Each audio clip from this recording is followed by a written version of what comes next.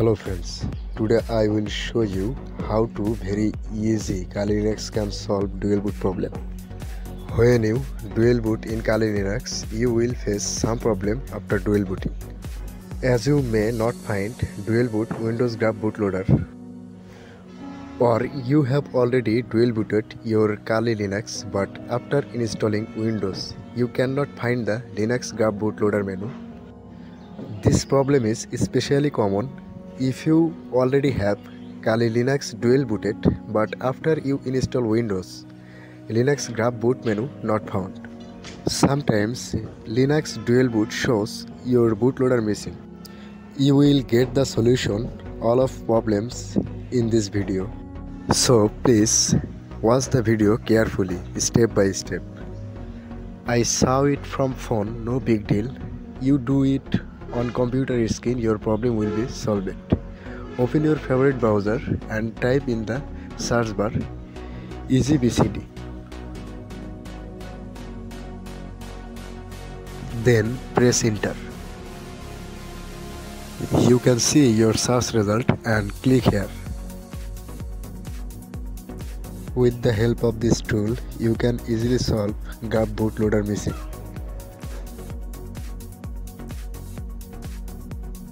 Please read them carefully. I will give the download link in the video description. Please check. The tool has two versions, one free and one paid. I will provide the free version download link in the video description. Now click here to download. Please read them carefully, step by step. Again, click here download now. Free for Windows 11, but I will give you the free version tools for Windows 10. Check in the video description. After downloading, install the tool on your computer, very easy.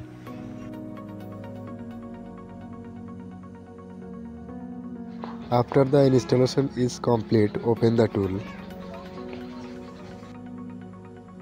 After install the tool and click open, you can see the interface.